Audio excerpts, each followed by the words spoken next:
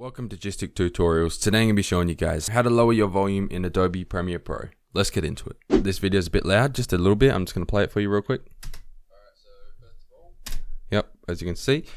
To quieten that, what we want to do is right click on the audio, go to where it says audio gain, and adjust it accordingly. So if we're going to take away the gain, first we need to put a dash to symbolize a negative, and then we want to type the number we're going to reduce it by. So as you can see at the top here, it will tell you what your decibel is set to. Mine's set to 20, so we're going to get that down to 0 by going at -20, then pressing OK.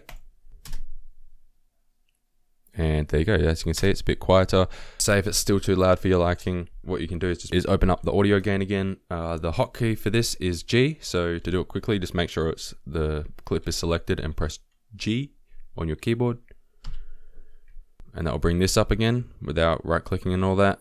And then we can adjust it again. Just remember, put the negative in front, otherwise it will raise the decibels. Press OK.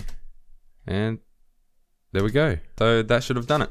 So if this video helped, please hit that like button. And if you're new to my channel, hit that subscribe button as well. Let me know in the comments what other Premiere Pro tutorials you want to see on this channel. And that is it from me. Peace out.